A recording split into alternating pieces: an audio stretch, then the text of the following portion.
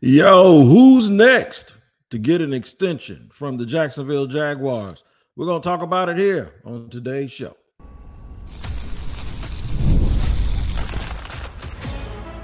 You are Locked On Jaguars, your daily Jacksonville Jaguars podcast. Part of the Locked On Podcast Network, your team every day. That's right. It is your team every day here on Locked On Jaguars. Welcome to the Locked On Jaguars podcast. I'm the host of the show, Tony Wiggins. You can find us on YouTube for free. You can subscribe at YouTube. Just go over to the Locked On Jaguars page, hit subscribe, hit the like button, and then hit the bell so that you get notifications each and every time we drop an episode. How about that? Wherever you get your audio podcast too, make sure you check into that location so that you do not miss an episode of Locked On Jaguars. Today's episode is brought to you by FanDuel. Make every moment more. Right now, new customers get $150 in bonus bets guaranteed. That's $150. Win or lose, visit FanDuel.com/lockedon to get started. Shout out to the everydayers for joining us here every single day. Also, because it's your team every day, and we appreciate that. If you're not one, you can be one. All you got to do is pop on the Locked On Jaguars. All right, like DJ Cool says, let me clear my throat and tell you exactly what is going on in today's show. Who should the Jags extend next? That's a really, really good conversation because I know everybody out there and their brother is thinking about Trevor Lawrence, and I get it. There's really no rush to do that, but I understand it because as long as he's not extended, people are going to sit here and talk about whether or not the team is committed, and most people feel that is a conversation that is not worth having because they think that Trevor Lawrence is the quarterback of the future of the Jaguars, and they don't want to hear anything else, but we'll talk about it anyway. I'm going to make a case for Tyson Campbell in segment 2, and I'm going to tell you why that's important in more ways than one. I think it serves as a very, very important thing for a number of reasons, and we'll get into it. A lot of it has to do with who I think they should target in the draft also. I will also make a case in the third segment for Andre Cisco. And I'll tell you right now, I can understand it. Anyone that believes that Cisco they want to see him for a whole year, I would tell you I understand that. But I'll still make a case for him because it's all about markets. It's all about what everyone is willing to pay for people. And I think he would have a robust market if he ever got free. So let's just go back to the top first and say, what should the Jags or who should the Jags extend next? I'm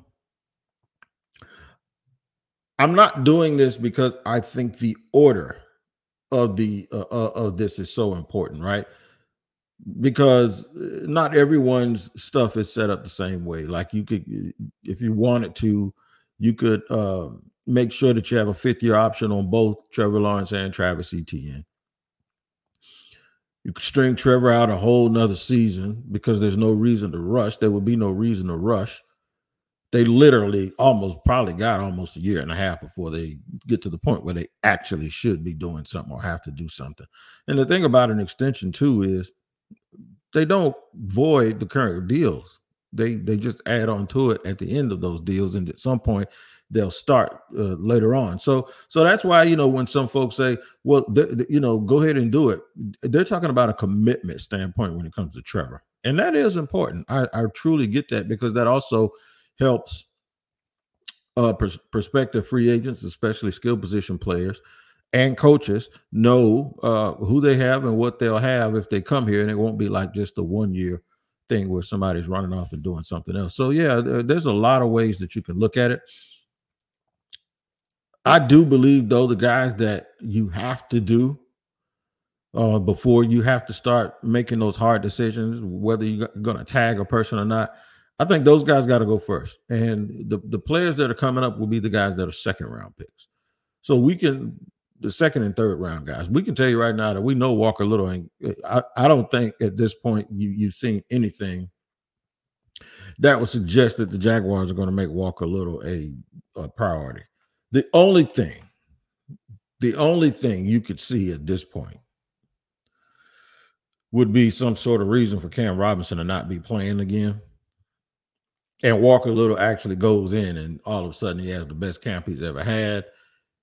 And then the team is like, hey, man, hey, we can go ahead and keep this dude. He's done enough to show us. Even if we've got to move him to right tackle and you want to move Anton over, see if we can keep him around for a little bit, give him a little something, not nothing heavy, and go ahead and find a commit. But I just don't believe that when you really look at who they've drafted, the things that they said about what they are and what they aren't, the fact that Cam has a pretty decent number on him in terms of salary cap, and yet and still, even in a year where the Jags have sort of retooled some things, there is no commitment to him that is longer than like next year. There is no talk about restructuring and lowering that cap figure. There's no guarantee he's going to even be here if, depending on how the draft goes. So the thing is I say all of that about Cam Robinson to say this. I have no reason to believe that they have any confidence whatsoever in Walker Little to the point where they're really, really thinking about him being a part of their future. They don't have a reason to have to make that decision now either. But when you think about it, what have you seen or what have they done to really make you believe that, okay, we got a plan for him, or if we lost him or if he left, it kind of messes our plans up. I don't see it. So shout out to him. I hope he has a good year. Whether he ends up starting here or whatever, I can tell you what he is. He's a kid that made it to the NFL. He's a kid that's going to probably play until he's 32, 33 years old because, like I said, he's pretty good. He's solid, but it's nothing. There's some reason why they haven't. They've committed more to other guys like Ezra Cleveland, hell, Tyler Shatley. They talked up Luke Fortner, who looked like the dude that was playing worse than anybody. They talked him up more than they have anybody. You just can't get them to say anything about Walker Little. At least I haven't seen it. And I do think some of these positions you just can't have. Okay, you got to have guys that really, really that you can count on week in and week out to protect Trevor Lawrence, which is why for the life of me, I couldn't understand why they were saying all of those things about Luke Fortner. And then the first chance they get, they went and got Mitch Morse. And Mitch Morse should be a starter. So, got to remind ourselves it's not their job to talk down to their own guys. But at the same time, we do have to try to figure out, have they talked them up enough to make us believe that they're really, really going to be a part of the future? And so far, no. So Trevor Lawrence is the obvious answer for a lot of people. It's like, of course, that's the dude. He's the priority. But like we talked about before, just because something is a higher priority doesn't mean it has to be the first thing you have to do. Sometimes the thing that's the higher priority actually is the thing that's so complex. And I think with Trevor, there will be some complexities to how they do his deal. You have to think so. I mean, we all sit here and think that it's easy and it's monopoly money and go, okay, just look at such and such a deal and then just do that. Yeah, but there's more to it. You got people right here talking about a hometown discount. You have folks saying that maybe he'll do what Tom Brady did all of these years and take less money so the Jaguars can spread it out, and don't understand the ramifications of that is you work for a union that allowed you. People didn't do that to get you to be in the position that you're in. So if you're next, because once you open Pandora's box as a player and start doing stuff like that, other owners will look at their dudes and say, hey, man, go ahead. Look at all that goodwill he got for doing that. See, the fact is that Tom Brady did it, and we're going, well, maybe Trevor will do it, Tom Brady. See, the fact is that if one person did it, whether we perceive it to be correct or whether it is correct, there's always going to be somebody else that go, well, maybe he'll do the same thing if he wants those same results, not thinking that, no, everything ain't the same as that. So, it's just, sometimes it's just funny to me when I hear people do and say certain things, when it comes to what may or may not be happening in terms of those contract negotiations. So I'm going to tell you, I'm going to sit Trevor aside, right? I'm going to sit Trevor aside, and I'm going to tell you exactly who I believe. I'm going to make a case for Tyson Campbell as the first dude that they should extend. And when I do that, I'm going to tell you why I think it's even more important for him than just retention. We'll do that in just a second here on Locked On Jaguars.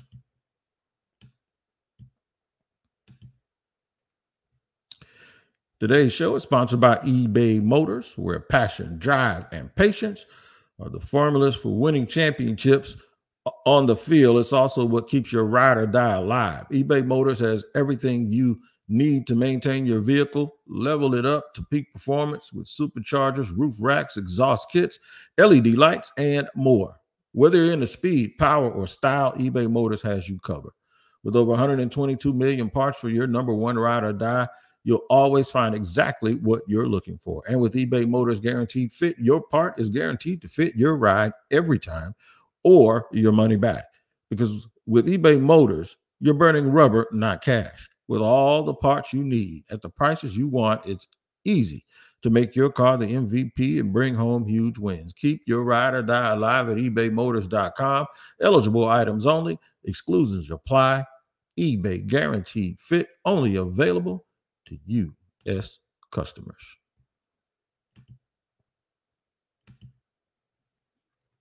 Segment number 2 here on Locked On Jaguars. We're at your team every day. I am Tony Wiggins, the host of the Locked On Jaguars podcast, talking about players that we think that they could extend and who I think the next candidate is for an extension. We're going to sit Trevor Lawrence to the side real quick because I do believe that the things that I mentioned are complexity, as well as the fact that you have a little bit more time and a few more options with him. And I think we're going to sit him aside. We're going to sit Travis Etienne aside too, because I don't, there's no need to do that. He's a running back, by position, which will lead you back to thinking like, okay, well, why did they take a running back in the first round in the first place? It's a whole different argument and thing, and I get it. And he's also a running back with, even though he had an injury, he has less wear and tear on his body because he sat out the entire first season with that injury. So it's going to be a little bit of something to think about with him too, to see if they do something different with him than other teams have done. We haven't really had a whole bunch of first-round running backs get to this point since folks started doing business differently with running backs. Running backs also, the thing is in the offseason last year, they were treated poorly, and then all of a sudden this year they got paid. So there's a lot to be desired when it comes to trying to have that conversation with not a huge sample size of guys like Travis Etienne, because it's rare that a running back goes in the first round since people started looking at things a little bit differently. So we will get to some other players. Walker Little, we're not sitting him aside. We walk through that conversation. I don't believe Walker Little is too much of a priority when it comes to an extension. One that he'll sign anyway. I mean, you could probably offer him something to keep him around for the next 4 years in development, but they ain't gonna pay him a whole bunch, and he'd be crazy to sign it. He'd probably be looking for a little bit of a new opportunity somewhere else. So we'll go to the defensive side of the ball. Devon Hamilton would have been in this stage or in this conversation, with the exception of the fact that Devon Hamilton signed his extension last year.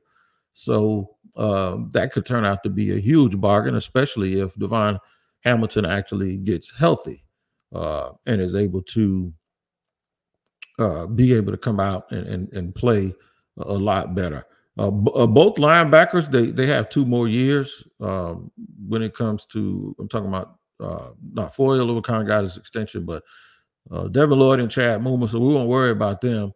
I do think both of them are fighting this year, though, to see, okay, Chad Muma has to take somebody's job if he's going to think that he's going to be a Jaguar long term, and it's best for him to try to do that this year.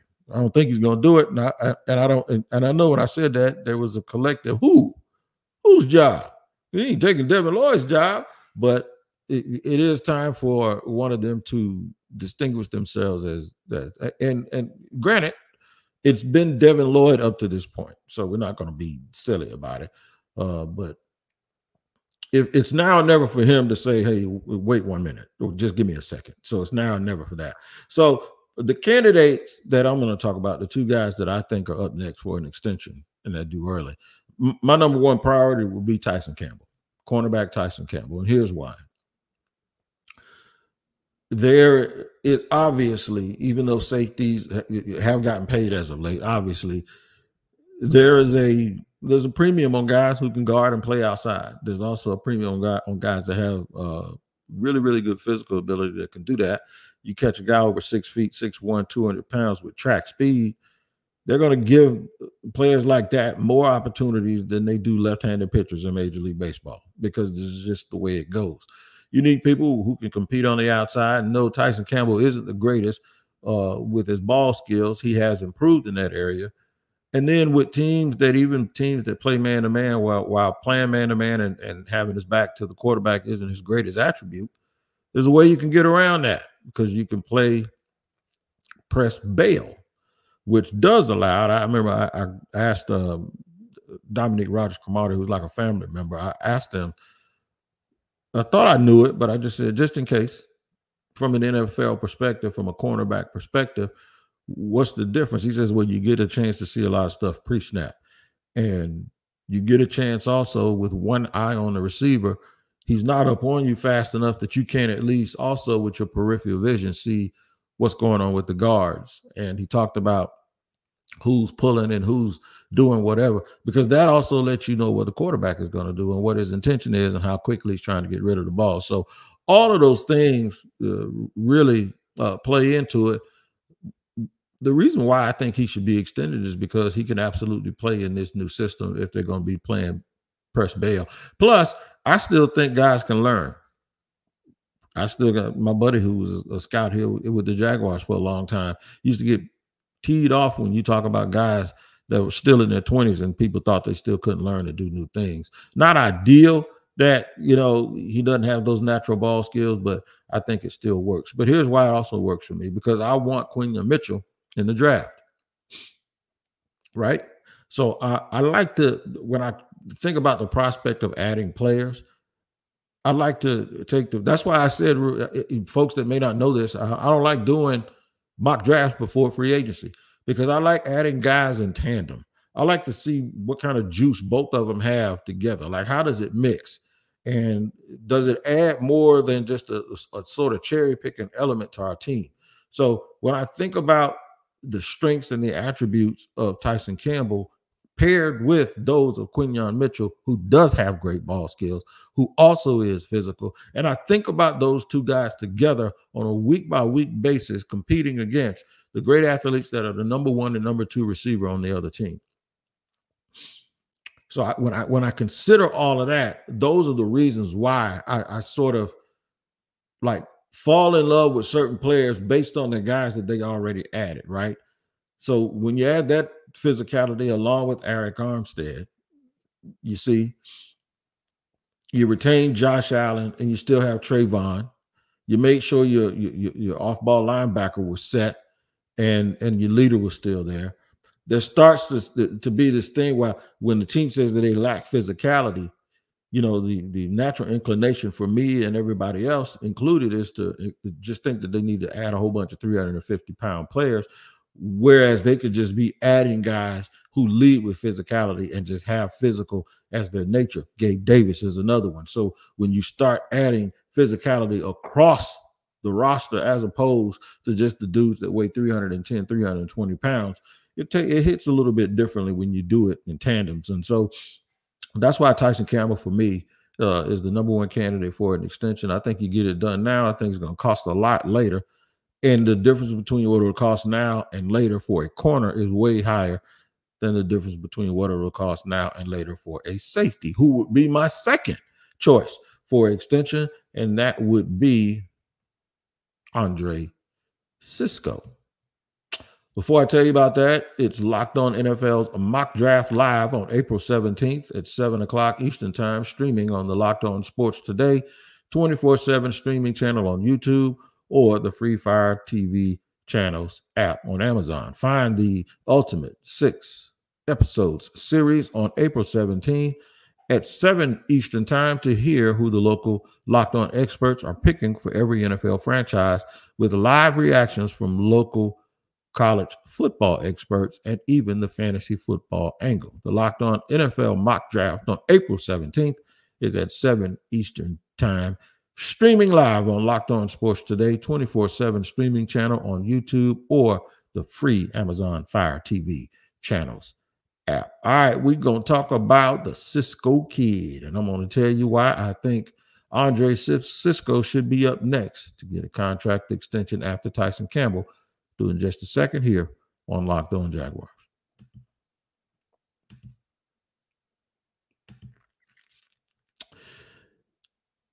Today's show is sponsored by Monopoly Go. That's right. I've been told I'm a very competitive person. Yeah, I kind of am very, very competitive about everything. Sports, card games, you have it, right? Okay, well, yeah, I do have a little bit of that. And my competitive side is a big fan of Monopoly Go. I'm sure you've heard of it. It's been downloaded over 150 million times. It's a great twist on Monopoly where you play on not one, but hundreds of Monopoly boards in crazy locations, building up amazing cities that bring you big money. But the best part is messing around with friends. I can charge them rent on my iconic properties just like classic Monopoly, but now I can also rob their vaults of riches for myself. And the leaderboard show me who the biggest Monopoly tycoon is. But it's not just about my competitive side that loves it. You can team up with friends and people around the world in time tournaments to earn huge rewards. So get in the game and join your friends. Download Monopoly Go now free on the App Store or Google Play.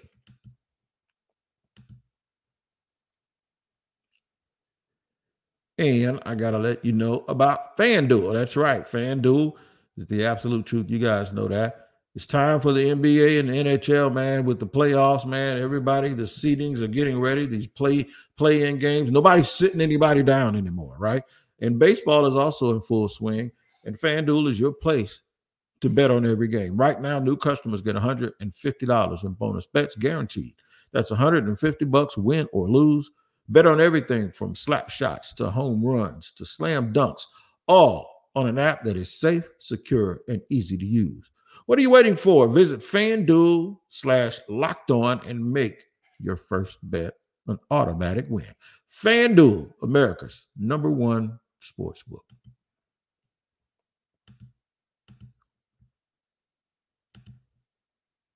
All right, running it down here. Third and final segment on Locked On Jaguars. Talked about who should be the next person to be extended within reason. We know it's Trevor Lawrence, but we kind of walked around that and told you how you can get a little bit more time to do that. Why I think it's Tyson Campbell. And now I'll tell you why the next candidate should be Andre Cisco. I can think of a lot of teams that won championships that had sustained retention and very, very deliberate intention of the quarterbacks of the various levels of the team. Josh Allen obviously is the team captain, right? One of the vocal leaders, and rightfully so, on and off the field, super professional. Foye Oluokun got his extension. Same guy, right? Super, super professional team player. And that's one of the underrated things that Trent Baalke did that I kind of noticed after the fact, is that he shored up the leadership on that side of the ball and rewarded the guys who actually conduct themselves like quarterbacks. Well, Andre Cisco is the dude that does it for the secondary. In fact, the way he plays, the way he comes flying off, he might jump for a loose ball here, doesn't miss tackles very often, at least ones that make you cringe. He flies off the field on the field on tape. When you're watching the Jaguars play, you'll go, who's number 5 if you don't know. And he patrols the back end of the defense. I ain't sitting there saying he's Earl Thomas or Ed Reed, but what I am saying is he does have an athletic profile, and he does have a way of carrying himself and leading the team that makes you want to have that leader on that level. You have a leader on every single level of the team, and I think he's good for that. I also believe you pay him now, you don't have to pay him as much as you have to pay him next year, because I think he's going to have a big year. Now, that big year depends mainly on the fact that he has to stay healthy. Andre Cisco has not really found himself to be the healthiest person on the team. And while I think he may be their biggest playmaker, and he may benefit more than anybody from more pressure up front, more pressing on the outside, forcing quarterbacks to do things quickly, and Andre Cisco can play a little pity pat with him and learn, and play that game and really be very, very difficult, along with Darnell Savage being there, showing up the slot area. So I think all of these things could work and play together, but I'm a big fan of keeping guys like Andre Cisco around. He'd be another identity player kept on this team. And that is built on what I call football playing Jesse's, built on guys that work hard, that are on the same page, that are coached well together. I do believe that if you do it, and then you add a player, now you look at a team, you look at a team that right now only have Darnell Savage and under contract next year. After this one, Darnell Savage and Ronald Darby. Now you go from that to having a first-round pick as a corner, having an expiring contract being extended, having a safety being extended now, and then you have Antonio Johnson. Now it's like everybody. Your nickel, your dime, both starters, your safety, your slot, everybody's under contract for the next 4 years, and we continue to talk about the importance of having that continuity that you need to eventually to eventually be good. That would be great to have with a first-year defense coordinator and a first-year passing game coordinator with Chris Richards. That would be, I think that'd be a real, real good scenario for Jacksonville. And it just hit me while I was saying it, how good that would feel going into the season if that were to happen. It's turned out better than I thought, because I actually do feel good about this plan. I do. I really, really do. All right, man, I'll tell you something else I feel good about, and that is Locked On Sports Today. Locked On has launched the first ever national sports 24/7 streaming channel on YouTube, and now it's also available on Amazon Fire TV and the free Fire TV channels app. Locked On Sports Today is here for you 24/7, covering the top sports stories of the day with local experts of Locked On, plus our national shows covering every league. Find Locked On Sports Today now, available in the free Fire TV channels app. It's been fun, man. It's going to continue to be fun. I'm going to go through some more mocks today, look through a lot of information from the people that I trust, make some phone calls to see if there's anything weird going on. I keep hearing these rumors about a trade up in Jacksonville involving Rome Odunze. We'll see about that. I heard a crazy rumor that the Colts would even trade up to go get Brock Bowers, that they really want Brock Bowers. And then most teams around the league have Quinyon Mitchell as the number one corner coming off the board. So that might be problematic for me with who I have ultimately decided who I want on my gotta have if he gets to you at that spot. All right, man, but we'll be continuing to run through it for the rest of our time for the rest of the week. And we'll see you tomorrow here on another edition of Locked On Jaguars.